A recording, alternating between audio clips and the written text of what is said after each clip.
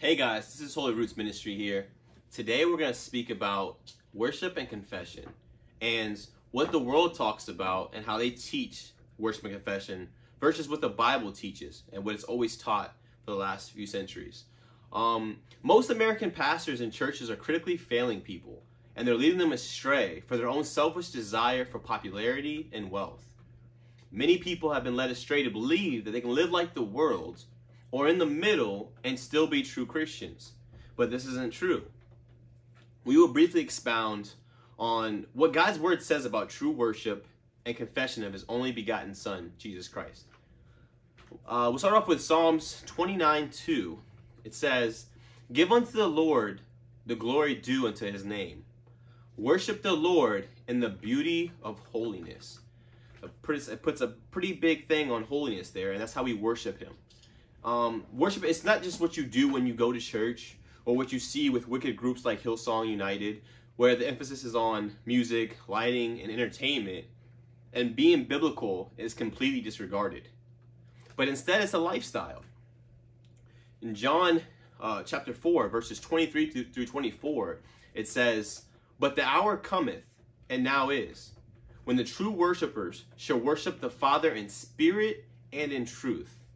For the Father seeketh such to worship him. God is a spirit, and they that worship him must worship him in spirit and in truth." As previously mentioned, it's a lifestyle. It's a consistent and righteous one. It won't be what you see in most of our society, where they go to church weekly and it's worshiping verbally, but then they go back to their regular wicked lives afterwards. But instead, it's the antithesis. It's the opposite. We read in Matthew 15:8, it says, "This people draweth nigh unto me with their mouth," it's speaking about, this is Jesus speaking, "and honoreth me with their lips, but their heart is far from me." So God doesn't want a weekend warrior, but he demands true followers and servants who will die to their own will and live for his holiness in every aspect of their lives. Like again, you just heard the verse that talks about how God says that people were saying with their mouth, but their actions weren't showing. Their fruits weren't showing. There was nothing there. As Romans 12, verses 1 through 2 reads, "I beseech you, brethren, by the mercies of God, that you present yourself as living, your bodies as living sacrifice, holy and acceptable to God, which is your reasonable service. And be not conformed to this world, but be ye transformed by the renewing of your minds, that ye may prove what is good and acceptable and perfect will of God." By God's mercy, we're able to present ourselves as a holy living sacrifice to God Almighty. And that's our reasonable service, or as the newer translations say, worship. And for true believers to not be conformed to this world and to this wicked ways, but to instead conform our minds to the perfect will of God and his ways. And we know that God's ways in the world, they're in conflict. They're the exact opposite. So you either focus on and choose God, or it's the world and Satan. There is no in between. Isaiah chapter 55, verses 6 through 9 reads, "Seek ye the Lord while he may be found. Call ye upon his name, upon him while he is near. Let the wicked forsake his way, and the unrighteous man his thoughts. And let him return unto the Lord, and he will have mercy upon him, and to our God, for he will abundantly pardon. For my thoughts are not your thoughts, neither are your ways my ways, saith the Lord. For as the heavens are higher than the earth, so are my ways higher than your ways, and my thoughts than your thoughts." Although I'll be discussing confessing Christ now, the result of this teaching will help illustrate more as worshiping and confessing Christ. They actually go hand in hand. It's not just where it's just one separate from the other. They're both tied together, just as our walk in Christ is. When we see confessing Christ truly, we read Romans 10:9. It says, "That thou wilt confess with thy mouth the Lord Jesus, and shalt believe in thine heart that God hath raised him from the dead, thou shalt be saved." Right? But what does this verse really mean? Because now we hear this verse and other verses similar, and pastors and churches are pushing, that's all you have to do, just verbally say something. But we read earlier in Matthew, that's not the case, right? That they're confessing with their mouths verbally, as the text says this now, but they're not actually they're far from him. They're not actually doing. They don't really mean what they're saying, right? So we're going to read that the actions and the fruit go together with verbs. Back up, babe. So we're going to read in a second. So when you confess Christ, when you hear pastors and churches, just professing Christians talking about verses like these, where it says, confess Christ and you'll be saved, but so they fail to go further to explain what it really means. But instead, they just misrepresent the scriptures, and they lead people foolishly to believe that you can just be as you are and you can still be Christian. Because again, they're just worried about the attendance and the money, the revenue. But we'll read in Matthew chapter 7, verses 13 through 27, what Jesus says. He says, enter ye at the straight gate, for wide is the gate and broad is the way that leads to destruction, and many there be which go thereat. Because straight is the gate, and narrow is the way which leadeth into life, and few be there that find it. Beware of false prophets which come to you in sheep's clothing, but inwardly they are ravening wolves. You shall know them by their fruits. Do men gather grapes of thorns, or figs of thistles? Even so, every good tree bringeth forth good fruit, but a corrupt tree bringeth forth evil fruit. A good tree cannot bring forth evil fruit, neither can a corrupt tree bring forth good fruit. Every tree that bringeth not forth good fruit is hewn down and cast into the fire. Wherefore by their fruits ye shall know them. Not everyone that saith unto me, right, Lord, Lord, shall enter into the kingdom of heaven, but he that doeth the will of my Father which is in heaven. Many will say to me in that day, Lord, Lord, have we not prophesied in thy name? And in thy name have cast out devils? And in thy name done many wonderful works? And then will I profess to them, I never knew you, depart from me, ye that work iniquity, which is wickedness. Therefore whosoever heareth these sayings of mine, and doeth them, I will liken him unto a wise man, which built his house upon a rock. And the rain descended, and the floods came, and the winds blew, and beat upon that house, and it fell not, for it was founded upon a rock. And everyone that heareth these sayings of mine, and doeth them not, should be likened unto a foolish man, which built his house upon the sand. And the rain descended, and the floods came, and the winds blew and beat upon that house, and it fell, and great was the fall of it. Now, did you catch the verse through 21 through 23? I'm going to read it one more time just to make sure. Not that everyone that saith unto me, Lord, Lord, shall enter into the kingdom of heaven, but he that doeth the will of my Father which is in heaven. Many will say unto me that day, Lord, Lord, have we not prophesied in thy name, and thy name cast out devils, and in thy name done many wonderful works? And then I will profess unto them, I never knew you, depart from me, ye that work iniquity. People call upon his name, and he professes that he never knew them because they weren't really saved. Not only does he do this with them, but he's also doing it with people who cast out demons and did great acts in his name. Right? And another critical part is to notice that he says, many will say unto him.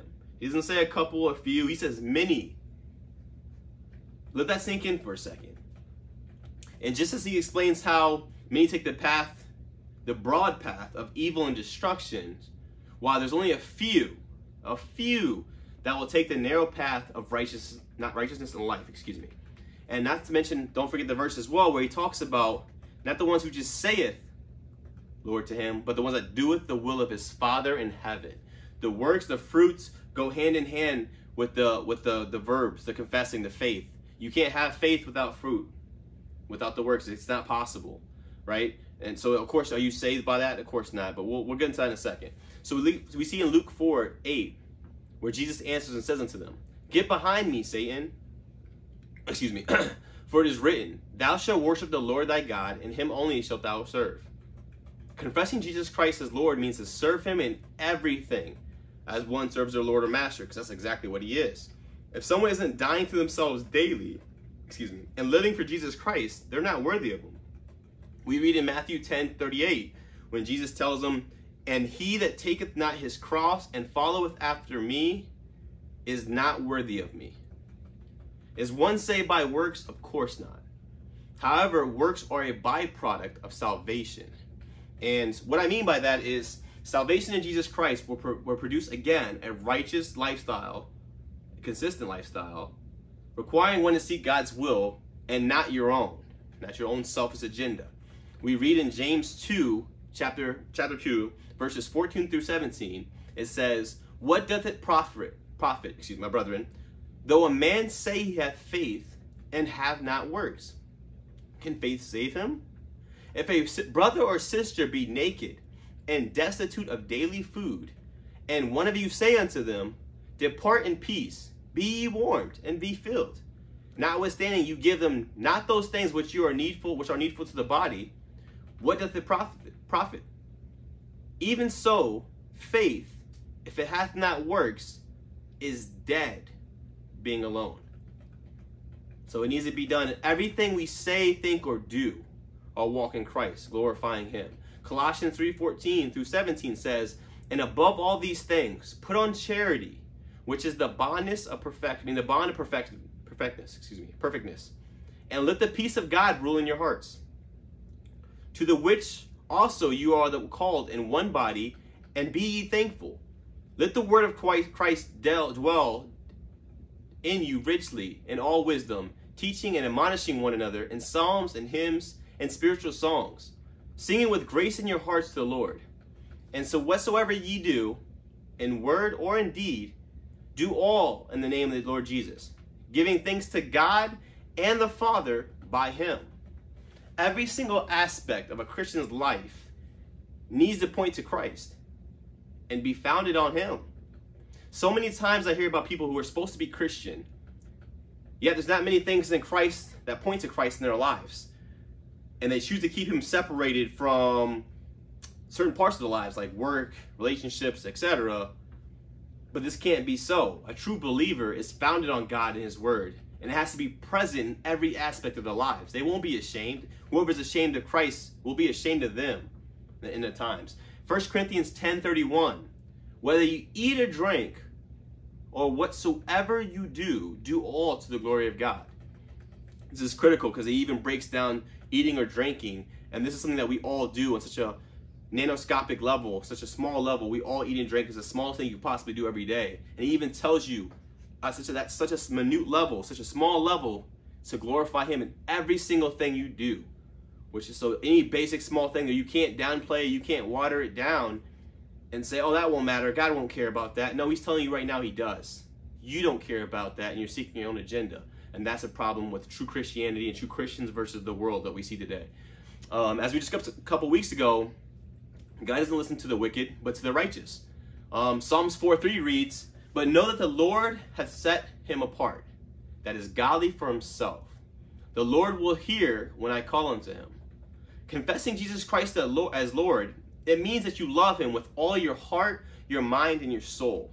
We read in Mark 12, verses 28 through 31, it says, "One of the scribes came, and having heard them reasoning together, and perceiving that He had answered them well, asked Him, Which is the first commandment of all? And Jesus answered him, The first of all the commandments is, Hear, O Israel, the Lord our God is one Lord. And thou shalt love the Lord thy God with all thy heart, and with all thy soul, and with all thy mind, and with all thy strength. This is the first commandment. And the second is like, namely this, Thou shalt love thy neighbor as thyself. There is none other commandment greater than these." Not only does one have to have a righteous lifestyle, you're supposed to set yourself apart from the world and surround yourself by others who also share the righteousness of Christ, not the wicked of the world. Psalms 1 reads, "Blessed is the man that walketh not in the counsel of the ungodly," which is the world, "nor standeth in the way of the sinners, nor sitteth in the seat of the scornful. But his delight is in the law of the Lord, and His law doth he meditate on day and night. And he shall be like a tree planted by the rivers of water, that bringeth forth his fruit in his season. His leaf also shall not wither, and whatsoever he do shall prosper. The ungodly are not so, but are like the shaft which is in the wind driveth away. Therefore the ungodly shall not stand in the judgment, nor sinners in the congregation of the righteous. For the Lord knoweth the way of the righteous, but the way of the ungodly shall perish. Even secular people understand this. And generally they'll say something around, show me the people you hang around, and I'll show you who you are. There's so much scripture about being set apart from the wicked. Yeah, preaching the gospel is one thing, but not to be close friends with them. This guy needs the gospel, he needs the light, right? Okay, so I'm going to give it to him, right? But I'm not going to be best buds with him, kicking every day somebody who's against God, right? What does that say about me? And there's so much scripture about this. But yeah, if we truly confess Jesus Christ with our hearts and minds, it's going to reflect through our words and actions as well. They're all going to be together. It's all going to fit perfectly. We read in Ephesians 2:10, it says, For we are his workmanship, created in Christ Jesus unto good works, which God hath before ordained that we should walk in them. We always see so many church signs and websites, and they say, come as you are, right? And that's fine. But when we see so many that say, Jesus loves you just as you are, and as though Jesus does love you, this is very unbiblical, because it's very incomplete and misleading. Because, of course, Jesus loves us all, and he forgives us if we repent from our wicked ways. But it requires just that. He loves us, but he hates our sinful and evil ways, our wickedness. And he requires us to repent from our past self, to die to our old self, and have a change in my heart and mind, so we can truly be saved and forgiven. Hence the reason, like I said, I'll get to that in a second, actually. Ephesians chapter 4, verses 17 to 24, says, This I say therefore, and testify in the Lord, that ye henceforth walk not as other Gentiles walk, in the vanity of their mind, having the understanding darkened, being alienated from the life of God through the ignorance that is in them, because of the blindness of their heart, who being past feeling that given themselves unto lasciviousness, to work all uncleanness with greediness. But you have not so learned Christ. If so, be that ye have heard him, and have been taught by him, as the truth is in Jesus, that ye be put off concerning the former conversation of the old man, which is corrupt according to the deceitful lust, and be renewed in the spirit of your mind, that ye put on the new man, which after God is created in righteousness and true holiness. Now, does this mean that we'll be perfect? Of course not. But it does mean that we'll seek perfection and live a consistent, righteous lifestyle. So we may fail in sin here or there, but we won't be living in sin as the world. Significant difference. Another verse about confessing Christ, and arguably the most known Christian verse throughout the world, and most misrepresented, is probably John 3:16. Let's examine it in the next few verses as well, like afterwards, to grasp the context and the actual meaning of the scripture. So we'll read John 3:16, but we're going to read it through verse 21. So it reads, For God so loved the world that he gave his only begotten Son, that whosoever shall believeth in him shall not perish, but have everlasting life. For God sent not his Son into the world to condemn the world, but that the world through him might be saved. He that believeth on him is not condemned, but he that believeth not is condemned already, because he hath not believed in the name of the only begotten Son of God. And this is the condemnation, that the light is come into the world, and men love darkness rather than light, because their deeds were evil. For everyone that doeth evil, listen to this, hateth the light, neither cometh to the light, lest his deeds shall be reproved. But that he that doeth truth, cometh to the light, that his deeds may be manifest, that they were wrought in God. And this verse correlates with 1 John chapter 1, verses 3 through 7, how a true believer, how you're going to really be if you're truly confessing Jesus Christ with your heart, mind, and soul. And if you believe is an action, just like confessing or calling upon his name. So we read 1 John chapter 1, verses 3 through 7. It says, That which we have seen and heard declare we unto you, that ye may also have fellowship with us. And truly our fellowship is with the Father, and with his Son, Jesus Christ. And these things write we unto you, that your joy may be full. This then is the message which we have heard of him, and declare unto you, that God is light, and in him is no darkness at all. If we say that we have fellowship with him and we walk in darkness, we lie and do not the truth. But if we walk in the light as he is in the light, we have fellowship one with another. And the blood of Jesus Christ, his son, cleanses us from all sin. A critical text again.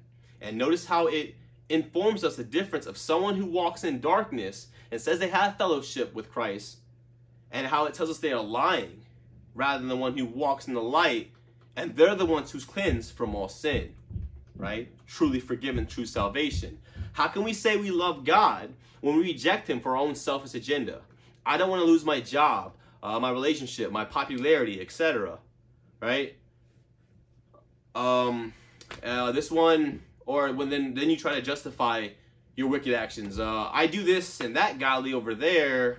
I don't need to overdo it and have everything godly. God wouldn't want this. No, you don't want it. You're being wicked. Excuse me. And if you're persecuted, so be it. Does God not tell us that we will be persecuted? He doesn't say we might or we could be. He says we will. To confess Christ is to die to yourself and live for God. Revelation 3:15 through 20 reads, I know thy works, that thou art neither cold nor hot. I would that thou were cold or hot. So then, because thou art lukewarm, neither cold nor hot, I will spew thee out of my mouth. Because thou sayest, I am rich, increased with goods, and have need of nothing, and knowest not that thou art wretched, miserable, poor, and blind, and naked.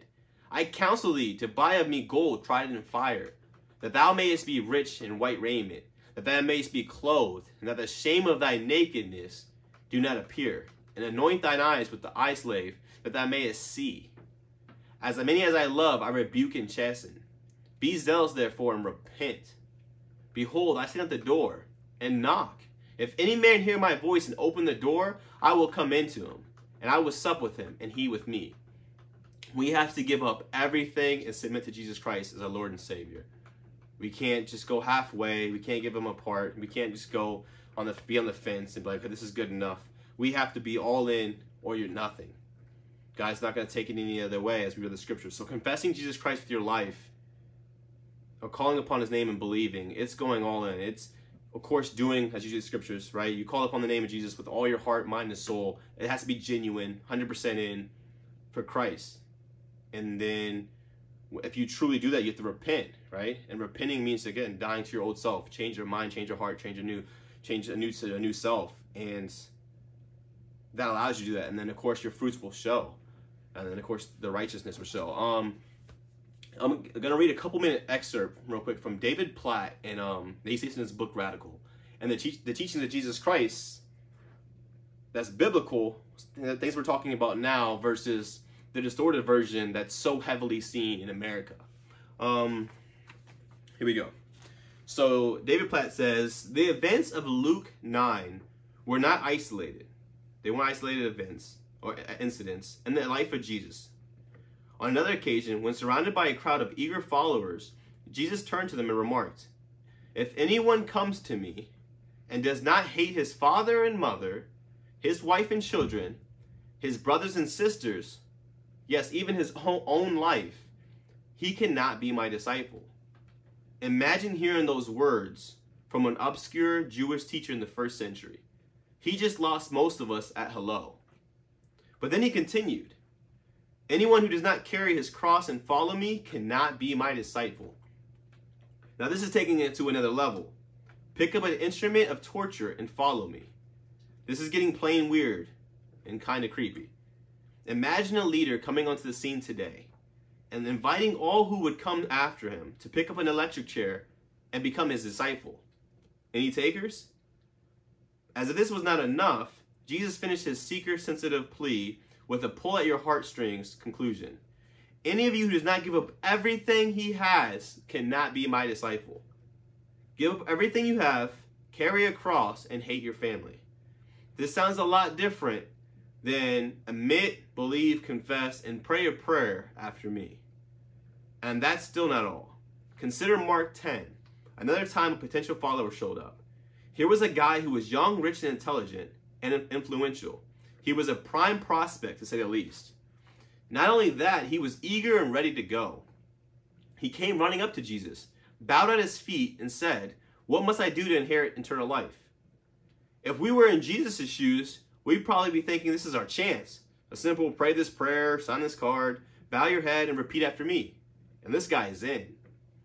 Then think about what a guy like this with all his influence and prestige can do. We can get him on the circuit. He can start sharing his testimony, signing books, raising money for the cause. He can start, so this one is a no-brainer, and we have to get him in. Unfortunately, Jesus didn't have the personal evangelism books we have today that tells us how to draw the net and close a sale. Instead, Jesus told him one thing. Go, sell everything you have and give it to the poor, and you will have treasure in heaven. Then come follow me. What was he thinking? Jesus had committed the classic blunder of letting the big fish get away. The cost was too high. Yet the kind of abandonment Jesus asked of the rich young man is at the core of Jesus' invitation throughout the Gospels. Even his simple call in Matthew 4 to his disciples, "Follow me," contained radical implications for their lives. Jesus was calling them to abandon their comforts, all that was familiar to them and natural for them. He was calling them to abandon their careers. They were reorienting their entire life work around discipleship to Jesus. Their plans and dreams were now being swallowed by his. Jesus was calling them to abandon their possessions. Drop your nets and your trades as successful fishermen, is what he was saying in effect. Jesus was calling them to abandon their family and their friends.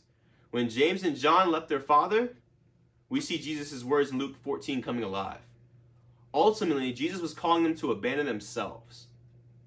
They were leaving certainty for uncertainty, safety for danger, self-preservation for self-denunciation. In a world that prizes promoting oneself, they were following a teacher who told them to crucify themselves. And the history tells us the result. Almost all of them will lose their lives because they responded to his invitation. Let's put ourselves in the shoes of these eager followers of Jesus in the first century. What if I were a potential disciple being told to drop my nets? What if you were the man whom Jesus told not to even say goodbye to his family?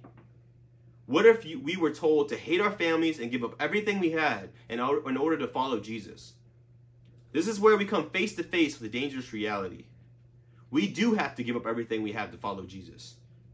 We do have to love him in a way that makes our closest relationships in this world look like hate.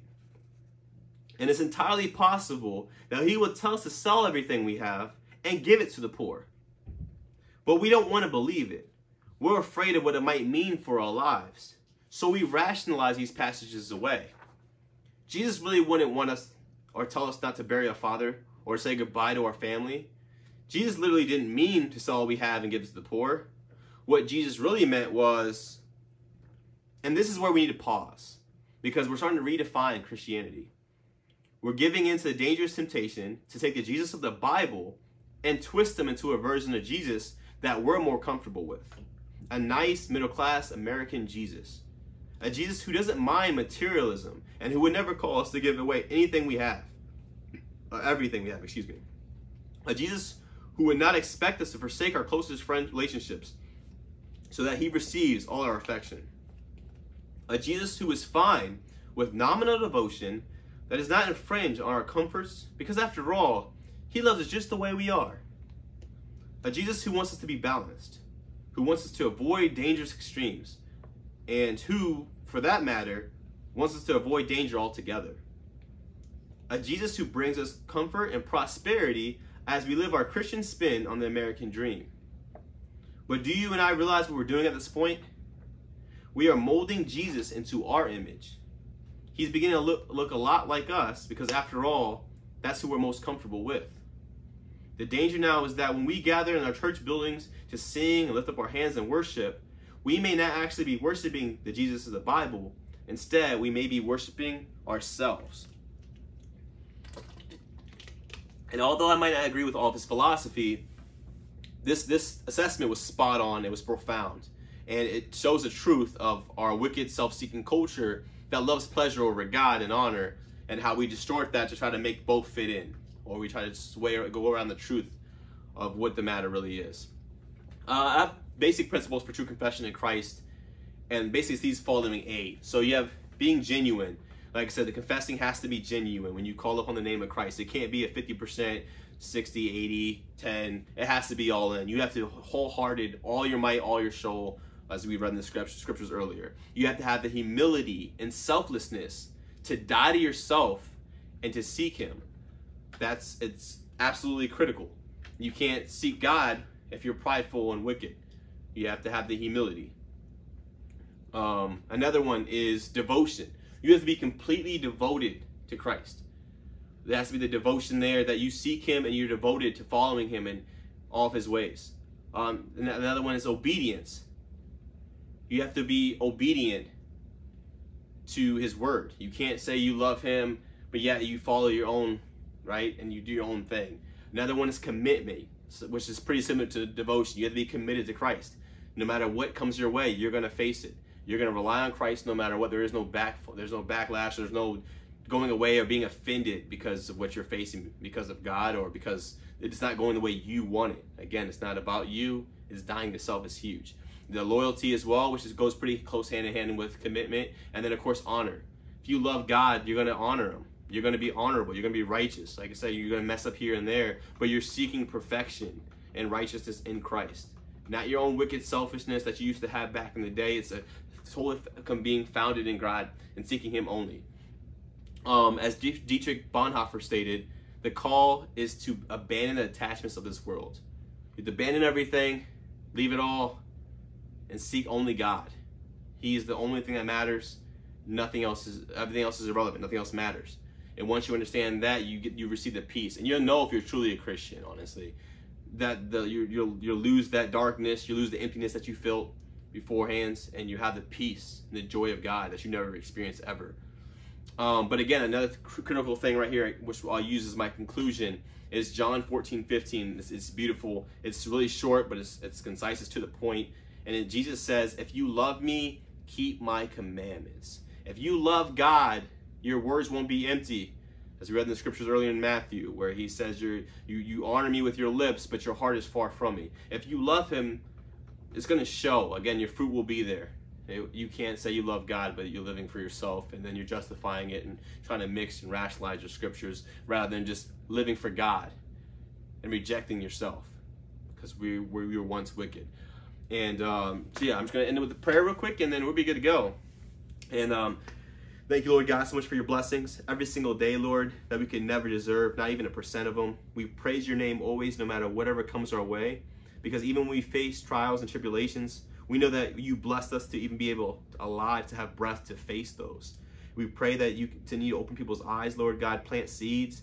Let your word be done, and let your will be done, my Lord. That we seek you only and no one else, not ourselves, not our own agendas. Nothing else matters. We praise you and we love you so much. In Jesus' mighty name we pray. Amen.